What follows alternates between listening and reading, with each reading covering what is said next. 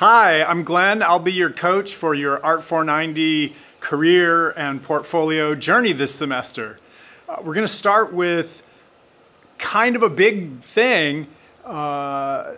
What's your career goal? It's funny that I'm calling that a big question since, of course, it's a question that people have probably been asking since you were a kid, right? When I was a kid, I think the answer to what do you want to be when you grow up was fireman. And obviously today, the answer to, at least here in the global north, the answer to what do you want to be when you grow up, I think most commonly is influencer.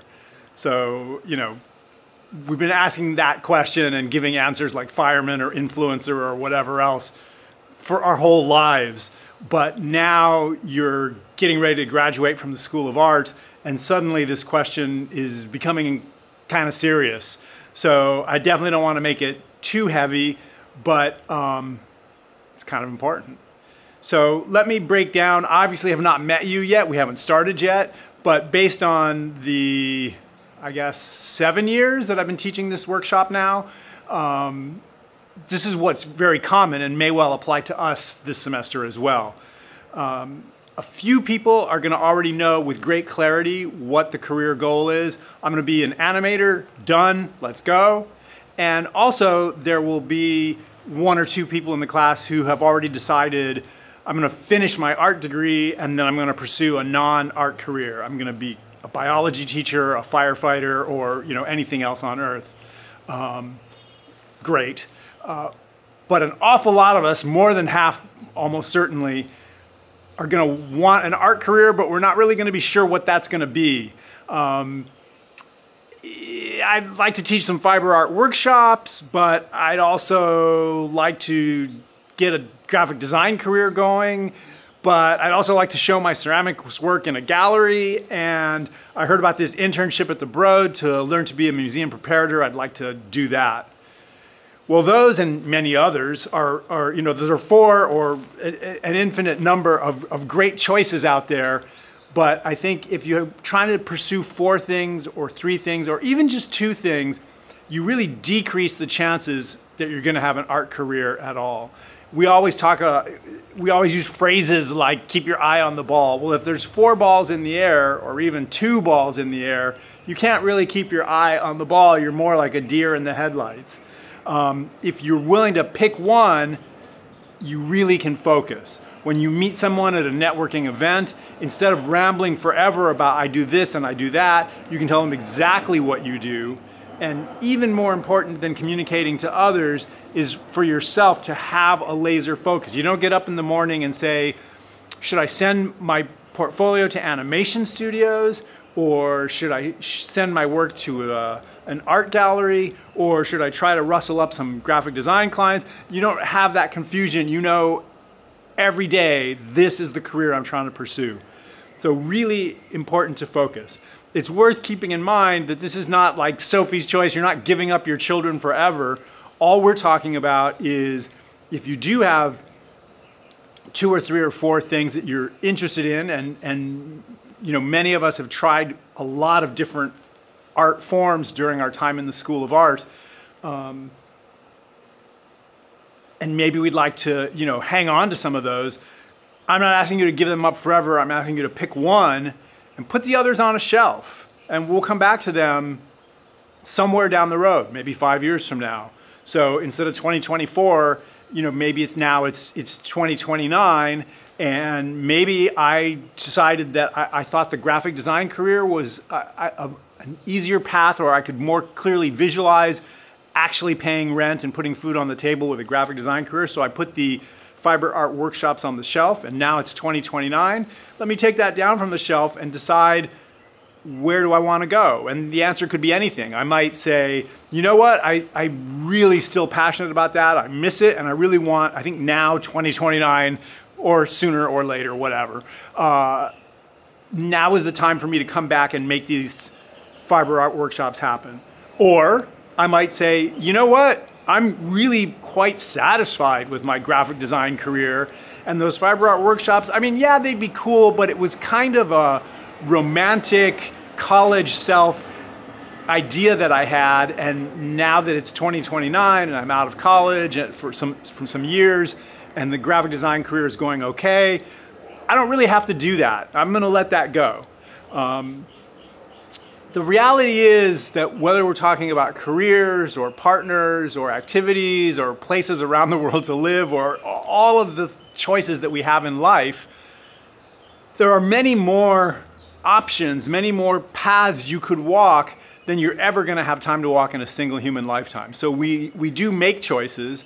Sometimes choice A, dictates some of our options or restricts our options for choice B. Again, I don't want to get too heavy, but it is, these are life choices, and right now is a good time to make them. We've been messing around with lots of things. Let's pick something. As I mentioned, a few of you will already know I'm going to be an animator done. One or two of you might already know I'm not going to pursue an art career. I'm going to be a firefighter or a biology teacher or anything else under the sun.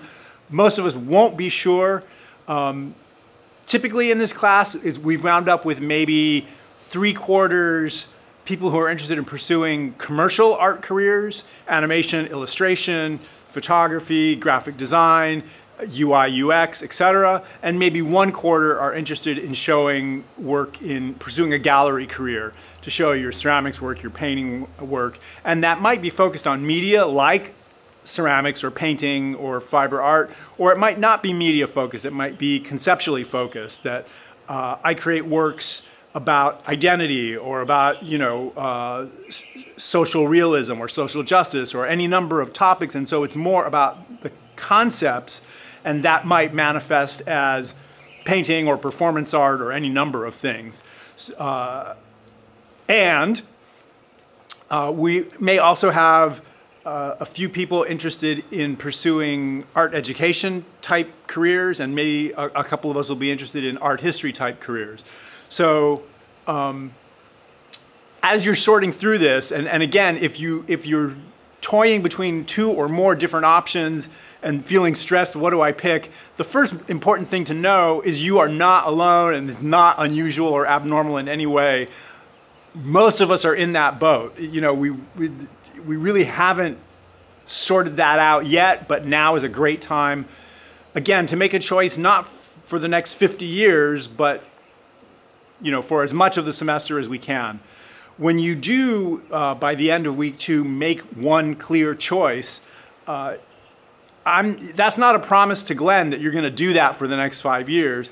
That's just a focus for yourself that you're going to do that for as long as makes sense. If you wake up the next morning or the next week and you say, no, I don't want to do the graphic design thing, I really do want to pursue the fiber art workshops right now, then make that change next day, next week, next month, next decade, whenever that happens.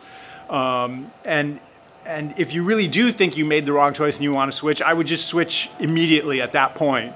There's no point in, slowly peeling the Band-Aid off or slowly getting in the cool water 1 inch at a time. Just dive in the pool and start swimming already.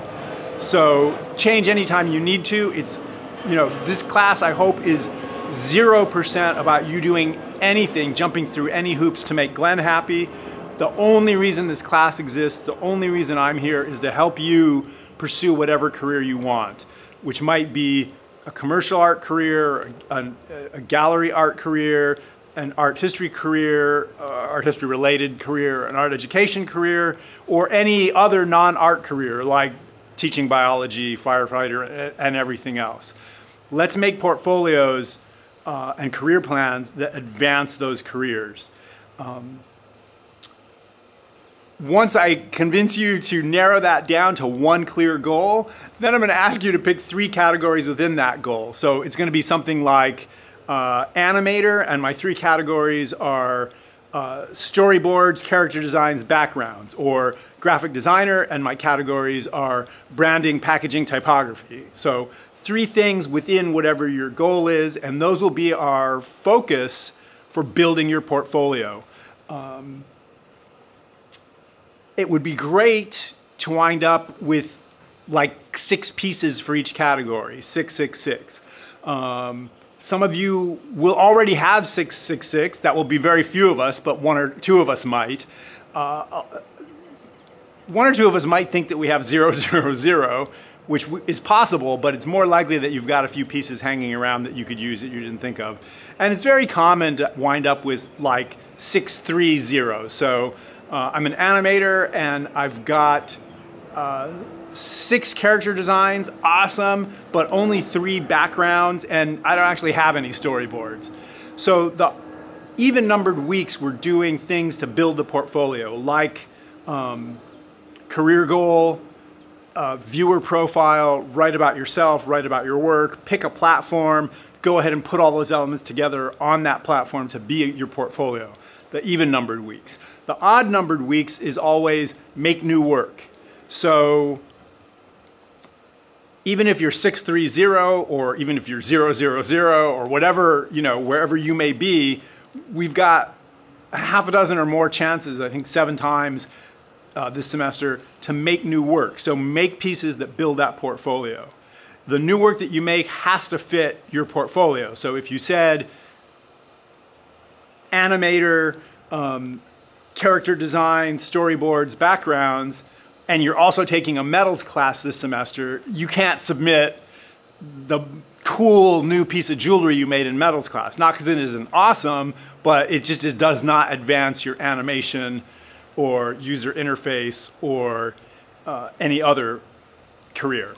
You can change, as I said, at any time if you rethink that choice, but whatever the active choice is on all the odd numbered weeks, make a piece for that. And so no matter how few pieces you have, if you're at 630, for example, you don't have any storyboards, then week 3, week 5, week 7, make a storyboard, make a storyboard, make a storyboard, and now we're already up to 633. We're in a pretty good shape for our portfolio. So that's kind of the mission for gallery artists and commercial artists. It will be make new work, make more paintings, make more ceramic pieces, make more storyboards, make more user interfaces, etc. As an art educator, you would show your art, that would be part of the portfolio, but it wouldn't be the focus. The focus should be lesson plans, pedagogical ideas, and so on. So if you've taken some art ed classes and you have some materials that you generated, we can use those, and let's make some. A photo of you teaching a class is priceless to put us in the mindset that you are an educator. Sharing some lesson plans, really terrific.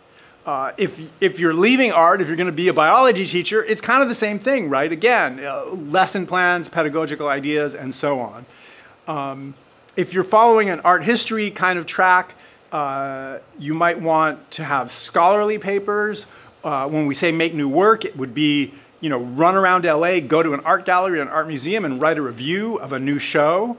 So building up your credentials as an art critic for magazines, or an art writer for maybe working at a museum or gallery or nonprofit foundation, et cetera, et cetera. As a publicist, communications person, media person, and so on.